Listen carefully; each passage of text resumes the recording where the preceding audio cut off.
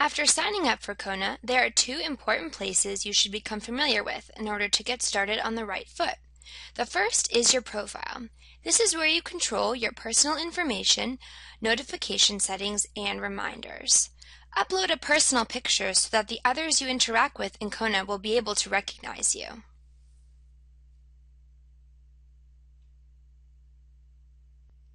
The email address you signed up with will be your primary address.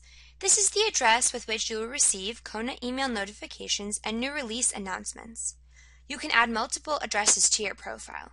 These secondary addresses can be used for logging into Kona. You can also change your primary email address later on. You can decide whether or not you want to receive emails from Kona and to what extent.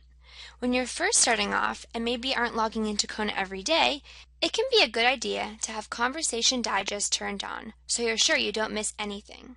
Once the activity in your Kona picks up and you log in more regularly, you can turn this setting off.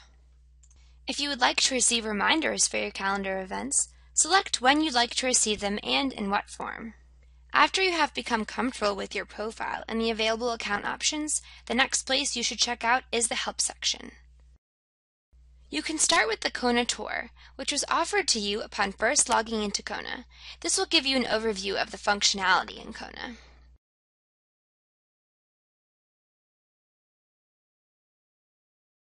If you are experiencing an issue in Kona, you can report it and a member of our support team will assist you. To make a suggestion or provide feedback based on your experiences, send us your ideas through the Feature Request section. If there are people you want to invite to create their own Kona accounts, refer them here. Note that by referring someone to Kona, you will not be connected to them. You must be in a space with them first.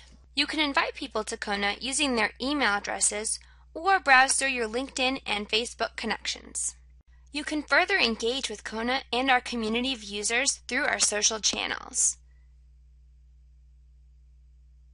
To report an issue or access the feature requests, helpful articles, and how-to videos, visit the Kona Help Center here. After you have explored the options in your profile and the Help section, you are ready to start creating, sharing, and working with others using your Kona spaces.